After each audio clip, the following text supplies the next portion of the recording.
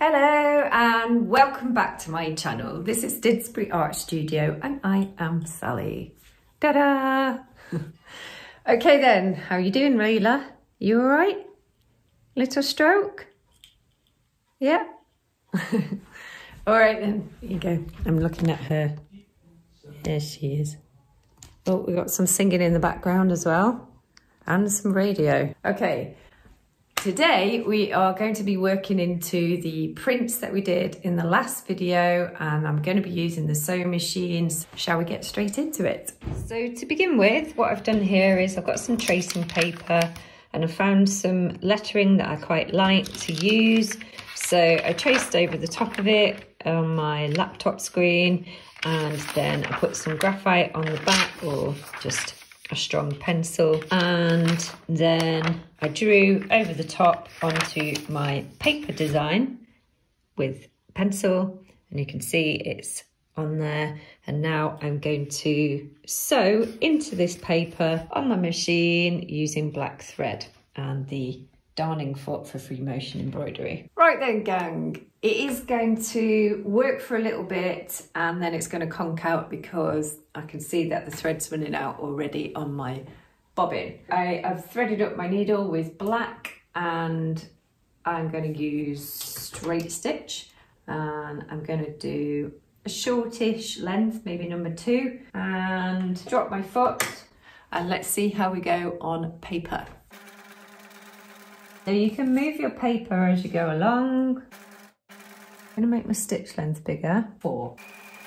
Obviously as a safety precaution, do make sure that your hands are well away from the foot and keep them on the edge of your paper, not close by. So I'm using Gutterman thread, by the way. So I've just done the R in street and I've just been left with my needle in the middle of the page. So I'm just going to lift it up and I want to just drag it to a new area. So I'm just going to drop that needle in.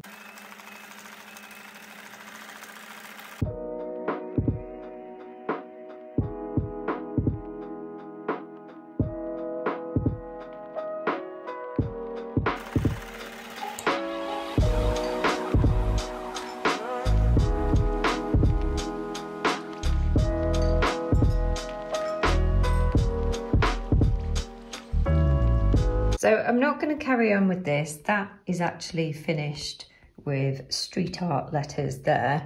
But what you would do is obviously build up using other thread colours, maybe filling in some of the letters if you wanted to with stitch, and just building up your areas. The next one I'm going to do is working on fabric, this one, the last video that I showed you. So I'm going to put this one in a hoop and I'm going to trace some lettering onto it, and I will choose perhaps not black this time because there's a lot of black in this already. I might go with a pale blue or a yellow. Okay, so what I've done here is I've put my fabric into an embroidery hoop, and see there I've just gone over with pen. I've traced hip hop onto this fabric that we put the acrylic on, and now I'm going to be using pale blue thread. I'm just using zigzag stitch here. I've got white on my bobbin. If you want to fill one of your letters, I'm just going to use zigzag here just to show you.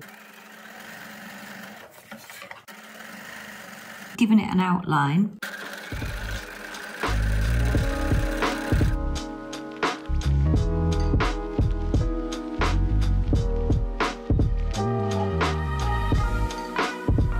And go back over it to exaggerate it with zigzag.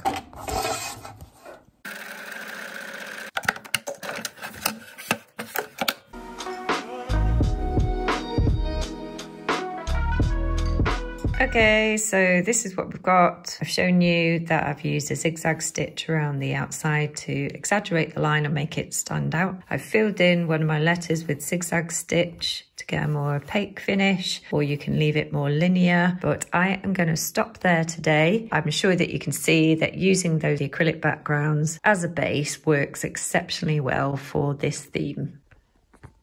Okay, so that was the first one that we did, and I've just literally taken the scissors and cut around the actual print there, which I think works well. You might want to go in and fill some of your letters and make it more opaque.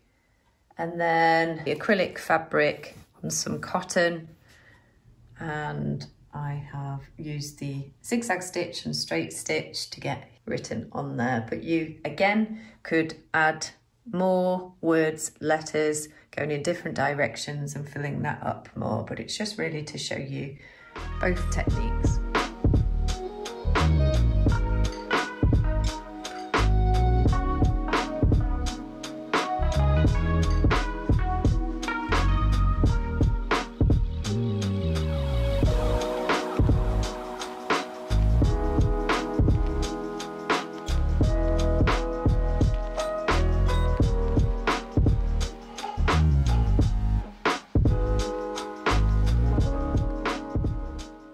So I hope you enjoyed this video today. If you did, don't forget to give it a big like. Also, if you haven't subscribed already, do hit the subscribe button. It's free for you, and hit the notification button so that you can see when I upload. I'm trying to upload every Tuesday and Thursday, but there are going to be times with my other jobs that's just not going to work. So I'll try my best. And also check out the playlist that I'm going to leave there, and do let me know in the comments if you made it to the end by leaving me a smiley emoji. And also in the comments, two things: please can you let me know of any video requests that you quite fancy. My voice went weird then.